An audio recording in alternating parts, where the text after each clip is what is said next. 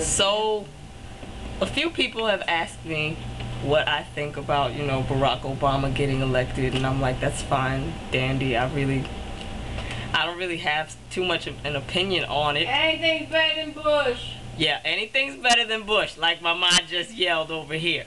But I don't know. Him being elected doesn't really concern me so much.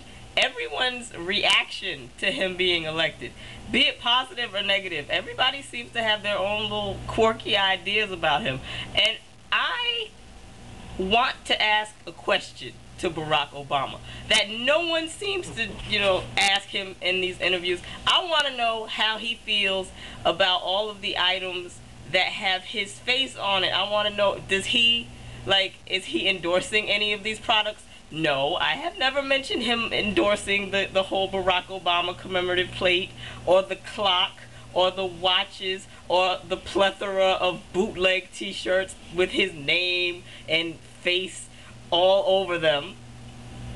So I want to know, since people seem to think he's a quote-unquote rock star president and that his popularity is gleaming and ever-present everywhere, how does he feel about it? Because he's never really spoken on the topic. He's just like, I don't see it that way.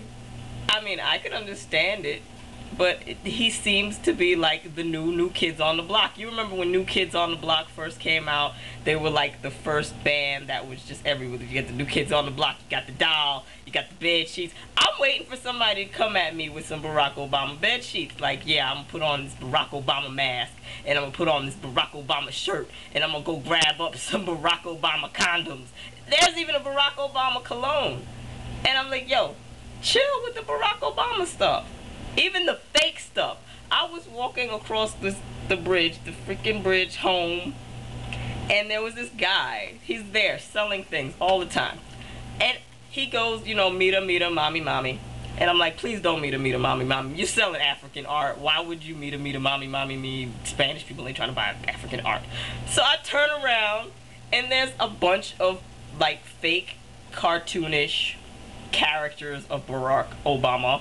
I totally just mispronounced that man's name. Okay. And the one shirt is like 2 heavyweight boxers and a ring.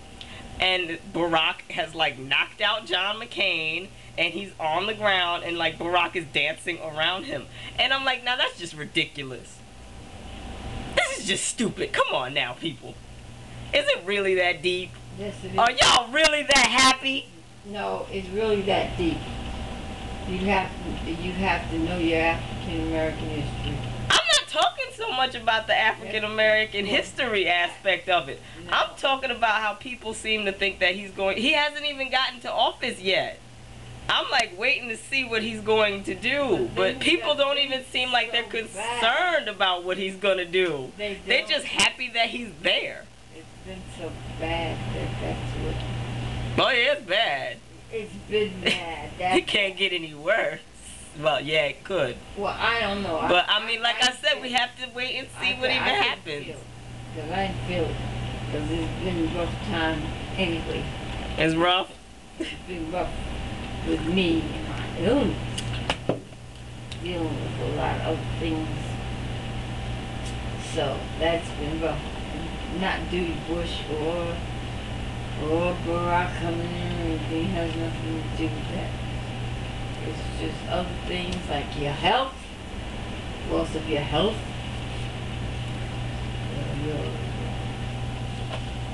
Okay, so yeah. Yeah.